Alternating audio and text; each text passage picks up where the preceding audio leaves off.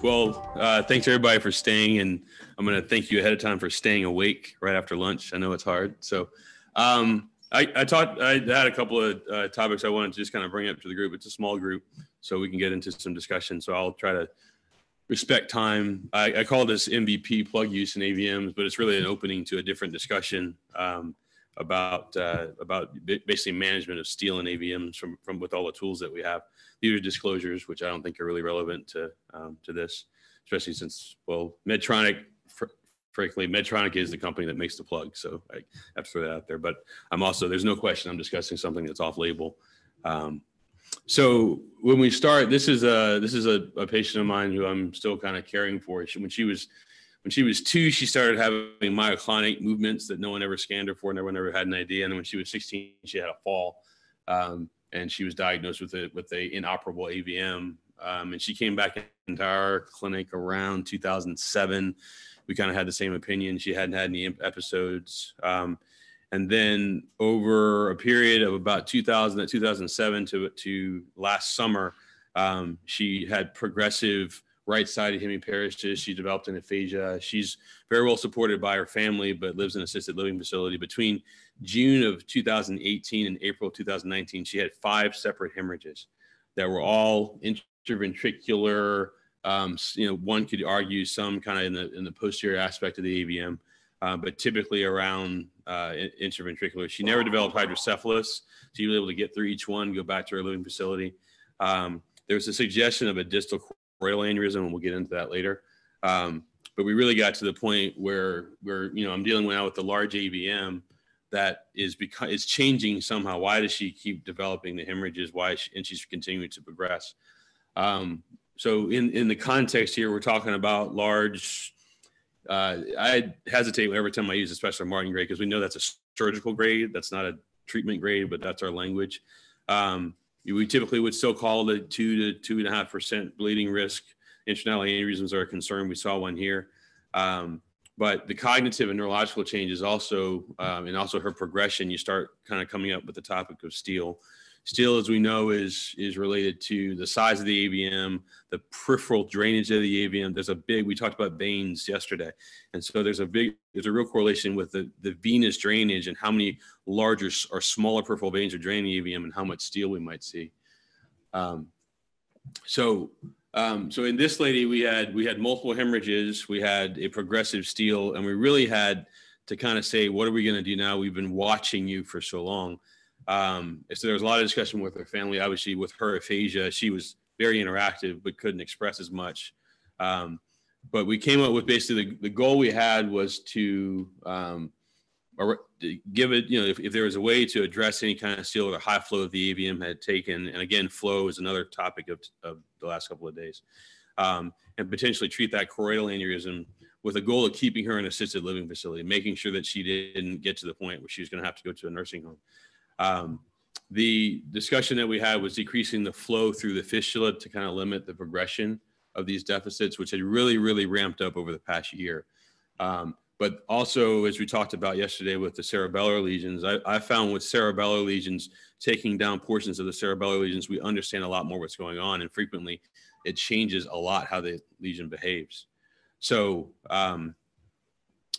again, I've mentioned this a bit, but really going into decreasing the flow, and this progression was kind of the goal of the patient.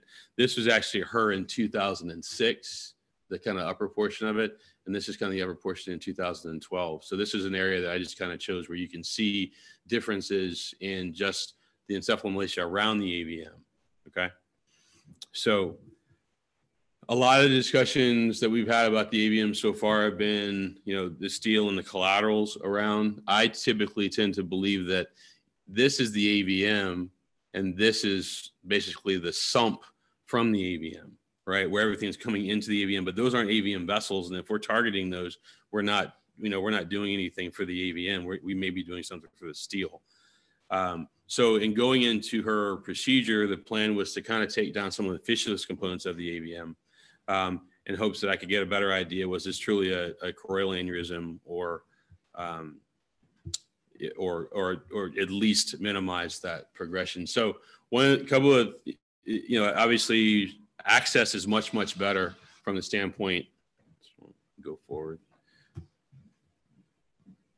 Okay, so access is much, much better from our standpoint in terms of getting larger devices into the AVM. And I've had a few now 4 AVMs where I've kind of been working from a steel standpoint to kind of decrease the fistulous components.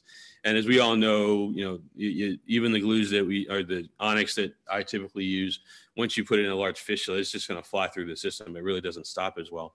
So coils become an issue from an artifact standpoint and following the lesion. So I was trying to figure out what's a better way to quickly bring down the AVM from a fistula standpoint. And these microvascular plugs, which are really more of a peripheral plug. I don't know how many have seen them, but I've been using them for vessel sacrifice. And so I said, what if we started using these for AVMs? Distal access catheters really got me well into the AVM. This is kind of a pre and a post, and I've got some other images to show there. But over 3 different sessions, and we'll go into that, I was able to take down the AVM, the fistulous components of the AVM, a lot of the flow with less than 2,500 milligray. So you're really taking a Cat 6 catheter out there, an 027 catheter into the larger vessel, take it down. And we'll get into some of the concepts there. But this is a first DSA. This is kind of where we were at the beginning, and this is where we were towards the end. That's the first. I'm sorry. That's just the first look at the lesion itself. These are control images. This is getting the catheter into the various more fistulous components of the AVM.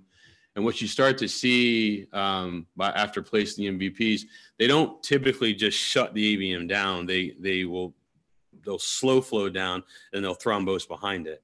So it's a little bit slower process of taking that down. You start to see the kind of stasis that we would see with some of the flow diverters. So if you can see, I can't zoom in on that, but this is kind of the front and the back of the plug. That's the front and the back of another plug. And you're starting to see that stasis and the contrast there. But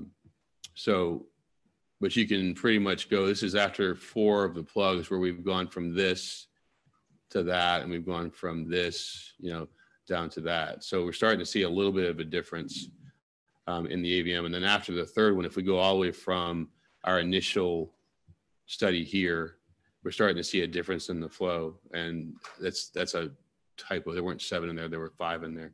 But during this time, over about a 4-month period of time, I had a lady that went from her hemiparesis, where she was using a device to get around in an AFO, to the point where she stopped using her device, and she was actually able to stay home in her assisted living facility and walk. So she can now walk without a device. She's not using her arm. Her aphasia, I didn't have much hope for that getting much better. It had been going on for so long, but she definitely reversed some of her deficit and got to the point where she was, I think just taking the flow down made a difference.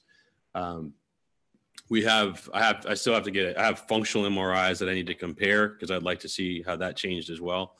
But we really went from, and then we got to the point where I actually I was able to see the choroidal aneurysm. So this is the aneurysm off the distal anterior choroidal, and we were able to get into that, and we glued that. And I think that was the reason for her bleed. I don't think the bleed was had anything to do with the steel. But I thought we got to our goal here in a kind of a low radiation way. And then interestingly, what she got to was a very significant decrease in the AVM peripherally, but a lot of lenticular striates going out into this and feeding the rest of her AVM. And this is where I get a little controversial. But if we got to a point where all she has is lenticular striates, which are feeding the AVM, would you ever think about flow diverting that MCA? Right? Because now she doesn't have any, how much is she using lenticular striates if they're all going to AVM? And half the reason when we put flow diverters in there, we're getting rid of, if flow's needed, right? But I didn't do that. It actually crossed a couple of our minds, because that's pretty much all she had left at the end of her, at the end of the embolization, was a lot of lenticular striate feeding. There's your choroidal aneurysm. So I've had again 4 separate AVMs where we've been able to see patients who have progressive steel, and I've watched them over about 10 years, to the point where they've become less functional, and we've gotten to that point. Is it worth considering treating steel with some of our embolization techniques. I think the way to do that is really decreasing flow through the fistula to limit progression. We can definitely see those high-risk lesions, see intranidal aneurysms that we wouldn't be able to see because of all the fistulous components. And I think it's really a little more straightforward now with the devices that we have for stroke. The MVPs are helpful. I think the cost on the MVP in the U.S. is somewhere about $1,500 to $2,000. So as opposed to how much radiation she got versus the number of coils it would take to take down those fistulae, I think it's probably cost effective. Where I haven't gotten into yet is really looking at taking those patients using NOVA or ANOVA, as the statistician would say, and really quantifying how much we took that flow down by going through. I think that would be kind of our next step. I talked in a prior meeting in Zurich, we talked about using some of the arterial spin labeling methods to also look at quantifying the flow going through the AVM. So quantifying how much we're taking down, I think would be kind of a next step for me. This is where she was in 14. This is where she was in 19.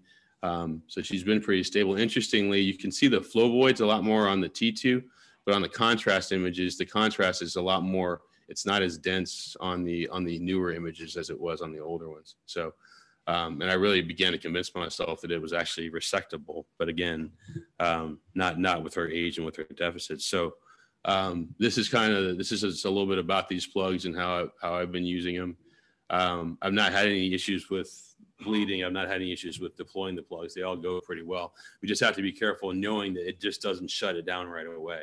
It does take, in effect, the patient will clot them off slowly, but we'll see the effect every time. And you have to kind of anticipate here because the larger ones for a larger vessel, typically we're not going to see that in an AVM, but these come into play every time, and that's an 027 catheter that you have to get out there.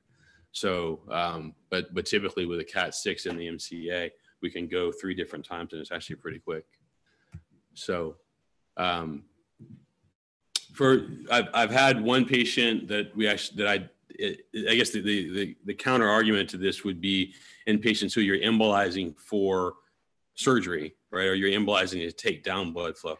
I did this, I've used a couple in patients who went to surgery, and that was helpful because it did decrease the amount of glue I'm putting in an AVM. And when we're operating on the AVMs with glue, it tends to be hard, and it tends to be a little hard onyx, to get around. And so if I'm very strategic about how much nidus I'll get into versus just taking down blood flow problems, I'll use the plugs for that. And basically you can see the plug, you can cut right in front of the plug and you're done. That really decreases the amount of time that we're in. So I've used it for that. And then again, for vessel sacrifices and things for aneurysms, I use it as well. So there's benefits, but also I think the disadvantage is you're really not getting any nidus penetration. So you have to kind of think about that. Even though you're clotting it, it's not getting into the nidus. So, so I think, we could talk all day about steel. We've had some radiosurgical aspects of steel that we're working with in addition to just the embolization that we can do. But I think the plugs are helpful. And I think in this lady and another of the 2 ladies that I've treated, I've watched over time, we've really seen a stop in their progression, if not some reversal. So I will finish there and see if anybody has any comments on that. So thank you.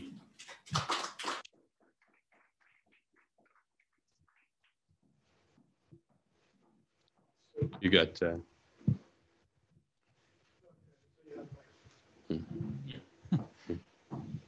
Yeah, thank you, Babu. This is a very nice concept idea. Have you tried it or maybe considered to combine it also for AVMs that you would like to cure, so have the plug, or otherwise maybe a balloon or whatever, or coils.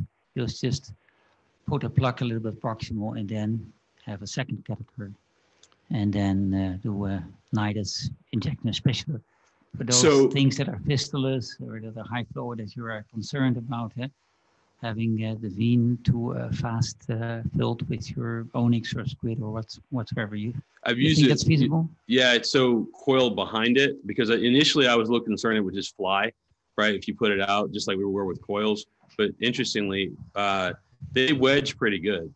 So if you plan the size, and that's why that 5 to 7 comes into play. If you use a 5 to 7 plug and then coil behind it, that actually works pretty well. And you can do the larger coils through. If you can get an 027 catheter out there, you can coil pretty effectively in a larger fistulous vessel, and it takes down the number of coils you're going to use. So I have used it for that. So, you know, I have Onyx behind for a SAT, but really I don't think that was that cost effective, right? You know, because the plug takes it down so well, the coils really just, in my mind, make me feel better about it potentially dislodging. And so I have used Onyx. I wouldn't do that again. I would just coil behind it. It's cheaper, and it's just as effective. So. Did you listen to Jacques' talk yesterday?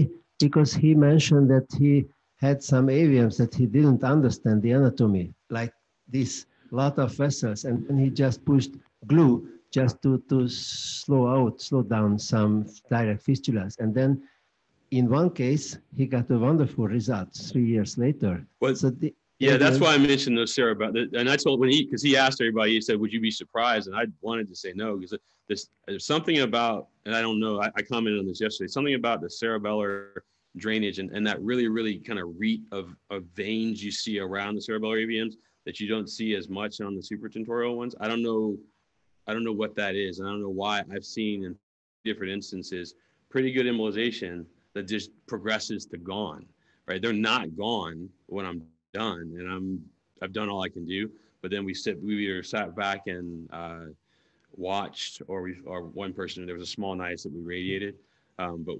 what does that peripheral venous drainage have to do? And the one he showed was exactly like the 3 that I've seen just go after good embolization. So I don't know the answer to that. If you have anything that. So this looked hopeless from the beginning, but now it looks better, and probably in a year or 2, if you can do a follow-up, probably it will be something. It really, and I didn't get you all even the contrast pictures, it's really gone down to very little. So. David had one, I think. Yeah. It's the smallest artery diameter for you to put the flap. Can you put it in 2 millimeters? You can get as low as, I mean, it'll open up. I was going to show you that image again, but so. Yeah, so you can, these 2 need to go. This is 021, 027, so it'll open in that 1.5 to 3. Yeah, and then, but I've typically, because I'm leaning more towards the fistulous ones, I typically oversize. The trick is, if you undersize it, it's going to fly because it's basically an umbrella, right? So you want it, but if you oversize it too much, then it won't open as well in the vessel. But that's why they give you that range. That 3 to 5 range is usually where I've used most of them. I haven't really needed to go as low as that, except for, I think there was a pica going to big AVM in the posterior fossa that I went maybe at 1.5 to 3. So. What do you pay for that? So again, depending on the size, but it's somewhere between 15 and 2. So if each coil is 1,000, right? For us, coils are between 7 and 1,000. So 700 and 1,000. So that takes care of, that's all I need really. I've gotten to the point where it's on a wire, and you basically just unscrew it, right? So if you think it's going to fly, you can tell. And early on, I had to worry about it flying, but I got to the point where I can wedge it pretty good. I'm not worried about flying into the AVM. So, and it's quick. So radiographically, it's not, and that's what you have to get used to. Radiographically, you're going to see it kind of pull behind, but give it 10 minutes and it's gone. So, yeah. So. Maybe I misunderstood, but in your conclusion, one of your conclusions was when you don't want to wear nidus penetration. Well, I don't know why I did that. So let's. Sorry. You did. Yeah. I did it on purpose, right? Yeah. So. On purpose. Yeah.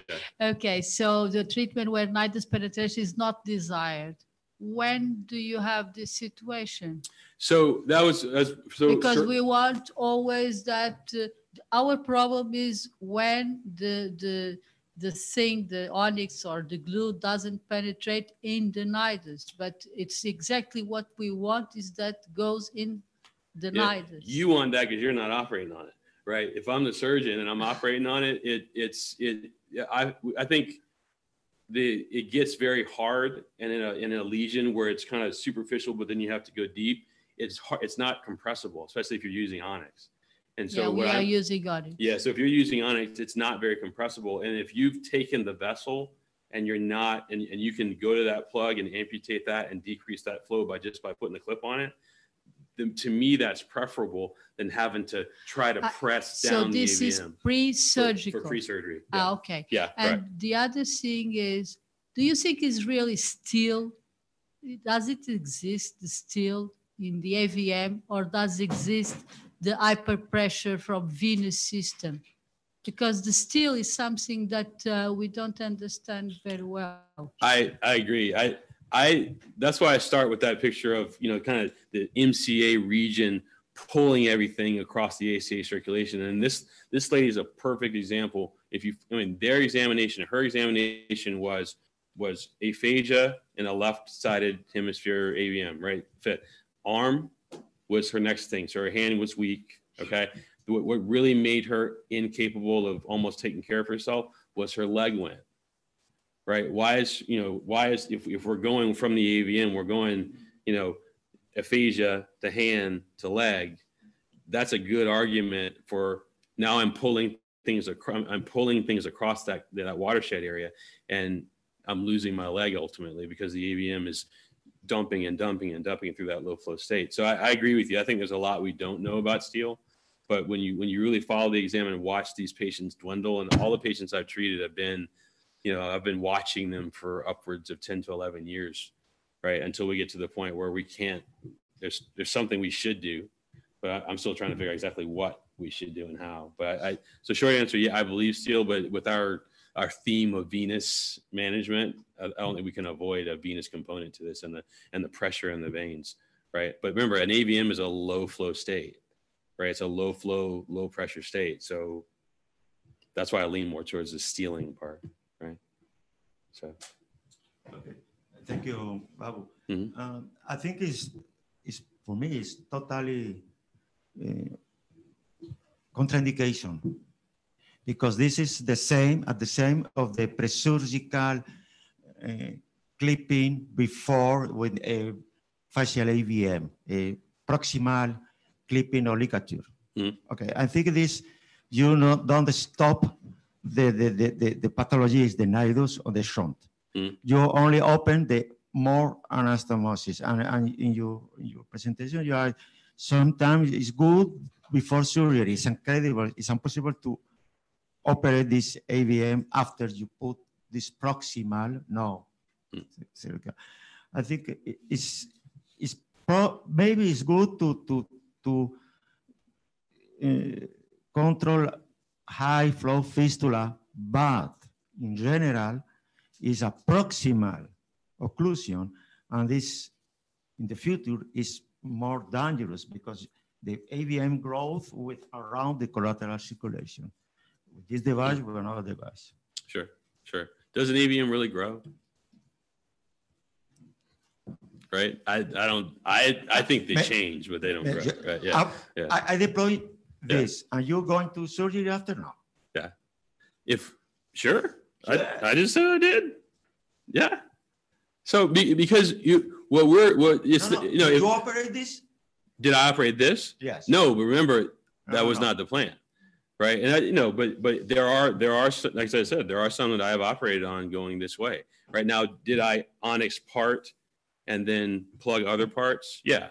Okay, because I want to take down flow within the nidus, right? But it's again, from a surgery standpoint, I'm thinking about the pain I'm going through in the OR, trying to, compress this thing, get around it, pull on the healthy brain because I can't pull this rigid mass, right? Onyx is more rigid than glue, right? Than NBCA. Yeah. And so, so in my mind, I have to think about it that way because that's why I like playing with the whole thing, right? Because I'm helping myself. Or when I talk to my colleagues in radiology, they know, look, this part we need, this part we don't. This is what we're gonna have to take down. But yeah, I just could not find my video to show you intraoperatively what this looks like when you're in there. But you clip it, it's gone. You know where it is because you can go right to where this metal plug is, which is sitting right in the vessel. Clip, we're done. So, so it's like I said, I brought that up on purpose because I know it's interesting. But how big were these vessels? so that's a 5 to 7 plug, right? So they're usually a 5 to 7, I'll put a 6. I've never had to go 7 to 9, right? Too big for a scepter? Too big for a scepter, no. But you mean scepter and then onyx it? Or Yeah, so yeah. Again, we've done this even before scepter with using other balloons. You just, again, you arrest flow with that, put a coil or two, right. And then just onyx that piece right there. Yeah. For me, I guess I was thinking more about from a radiation standpoint, because this literally is boom, boom, boom, and I'm done. I did 3 sessions in this lady for 2,500 milligray, right? As opposed to, sitting on the pedal and going onyx. And, that's another option, no question about it. Yeah. So, Mike, again, in the environment that we live, again, God forbid you have a complication with this. Yeah. This is totally off-label, and you're using a tool. So that's my only. Yeah. I think it's what would be interesting is using this in a reverse way with all this exercise that you see, for example, Renee does for reverse pressure cooker on the venous side. You have a plug that is big enough. Yeah. You can just put that behind that and use the plug to hold your embolic material. So I've actually punctured one and embolized beyond it. Yeah. Ricardo, you are neurosurgeon also, no? Yeah. You are neurosurgeon. Also, no. You are this AVM. What is the difference when you put one device in the 6 vessel on your ligature, this the carotid, or you are comfortable to go into the angio room and over the surgical room? No, I understand what. I disagree, Luis. I think what he's doing is he's treating a fistulous component of an AVM. Yes. Yeah. You just leave the surgery to us, okay? Yeah. And Luis, for this we have data. SAPI has showed this beautifully. You can measure the flow with this bone. Enormous AVM. I know, but you can measure the flow on that vein and see reduction on the flow on the vein. No, it's data. It's not blah blah blah. Yeah. No. It's not, it's data. Go remove this AVM after. But has to say yes to him, otherwise he will keep on. Actually, I think it's reasonable that use this kind of plug, especially in the pediatric patients. Normally, they have AVF, so use this one is very useful. It's very useful. Yeah, maybe again, only one plug is enough, because otherwise, the fistula, when the artery close to the fistula, it's getting larger and larger. So normally you have to use balloon assist coiling to treat this one. And sometimes it's very, very difficult. So use this one is much easier, I think. Yeah, I saw Professor Giuseppe Lanzino in Mayo Clinic. He used this one, yeah. He said he didn't, because we're actually pulling these. We were going to pull some cases together. So, but no, it's useful because I'm just having fun. I'm not original. So. Yeah, if there's some very fast flow fistula, it's good.